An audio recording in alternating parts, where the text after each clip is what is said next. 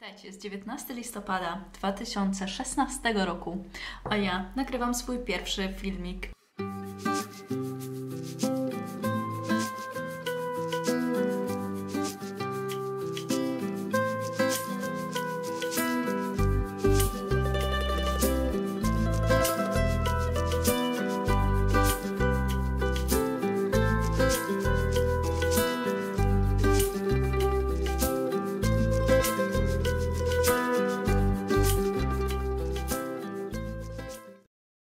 Tutaj Aleksandra z bloga aleksandralaurablog.com.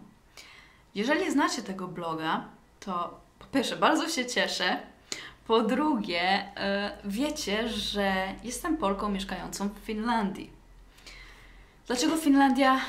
Dlatego, że od kilku lat jestem w związku właśnie z Finem i postanowiliśmy, że po mojej obronie zamieszkamy razem tutaj właśnie w Finlandii u niego i będziemy żyć jak normalna para. Po prostu.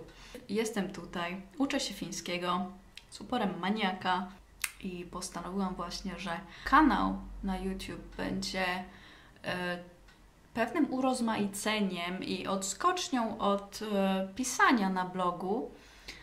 Też pewne treści łatwiej jest przekazać na filmiku niż opisując to wszystko, ale też z drugiej strony mam nadzieję, że ten kanał będzie takim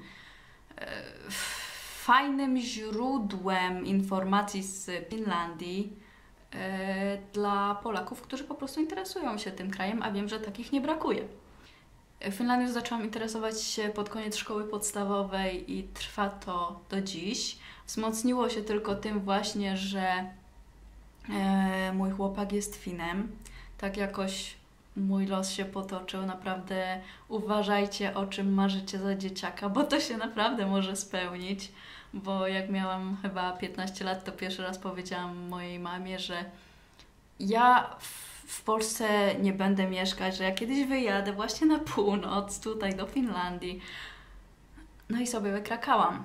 Jeżeli jesteście ciekawi moich początków w Finlandii, to znaczy ja tu dopiero jestem 3 miesiące, a co z perspektywy czasu no, jest nadal początkiem mojej egzystencji tutaj na północy, aczkolwiek jeżeli jesteście ciekawi mojej relacji wręcz na bieżąco, co się działo przez te 3 miesiące od mojej przeprowadzki tutaj, to zachęcam Was do odwiedzin na blogu. Tam jest dużo zdjęć, są opisy, są moje potyczki dotyczące wizyt na policji, ponieważ jestem właśnie w trakcie rejestracji swojego pobytu w kraju tutaj, co nie obyło się bez przygód.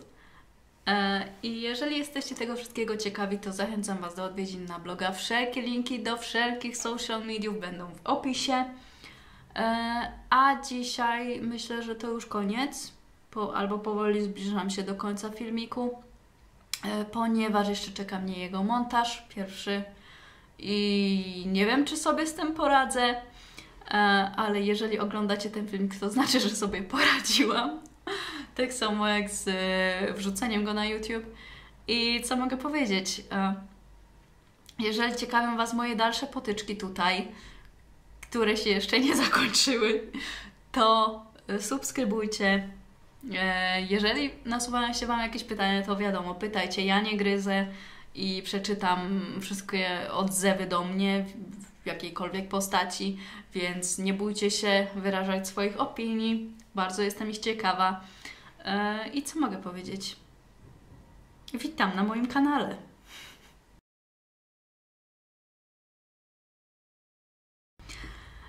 Chyba mi coś drży. Postanowiłam założyć kanał. Jak ja lubię to określenie.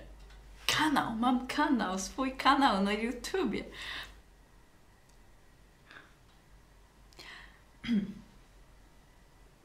A czemu to jest takie ciemne? A nie, to jest koniec kadru. Przepraszam Was za światło. Dlatego, że no to nagrywam w ogóle pierwszy raz na YouTube. I wiadomo, że jeszcze nie mam lamp, nie inwestowałam w żaden sprzęt, aparat stoi na tomach wszystkich chyba Harry'ego Pottera po fińsku, no bo tworzą akurat taką dobrej wysokości kubkę. Stos! Doszliśmy do wniosku, że po mojej obronie, czyli kiedy zakończę studia, przeprowadzę się tutaj i zaczniemy w końcu żyć jak normalna para, bez dręczenia się na odległość. To znaczy, nie żebyśmy się dręczyli na odległość, ale w każdym razie ta odległość była dręcząca i frustrująca dla nas obojga.